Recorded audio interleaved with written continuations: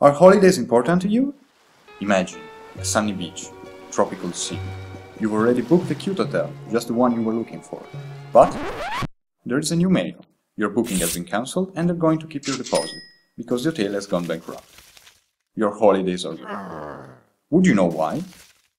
Everything starts because of a microalgae called zooxanthellae. Yep, microalgae. These algae live in symbiosis with corals.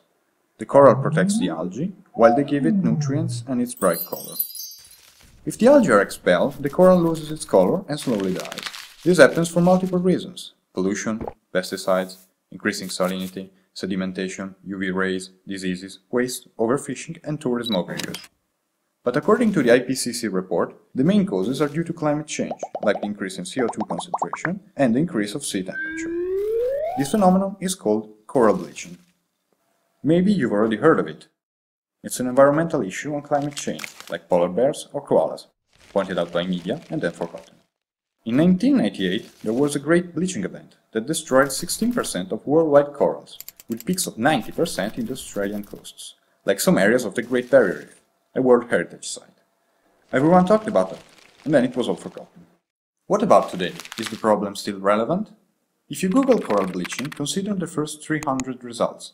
Discarding social networks, encyclopedias, and merchandising sites, you get a list of websites.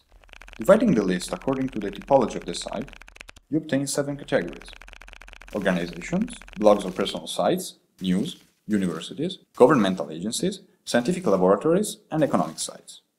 Blogs, personal sites, and news are 37% of the web discussion and can be considered as public opinion.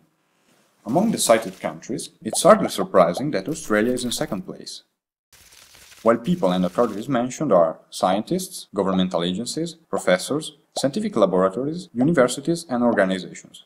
The problem of bleaching is mostly referred to the academic area, which has 1,621 mentioned entities, in particular scientists.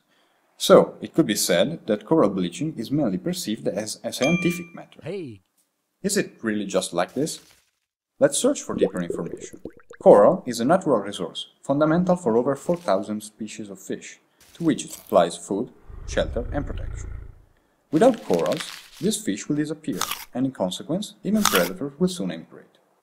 In massive bleached areas, the population of fish decreased by 75%, and this is a great problem for berry fishery, that globally brings in $5.7 billion a year.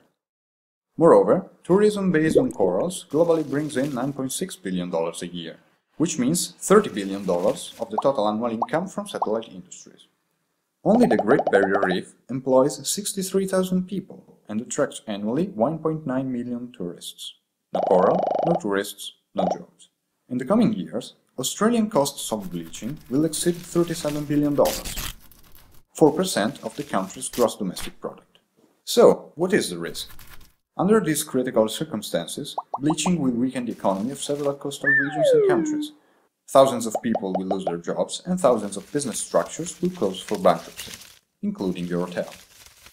In 2003, 27% of worldwide corals were already lost, and if nothing is done, by 2030 it will increase to 60%, with more severe environmental and social consequences that may be closer than you might think.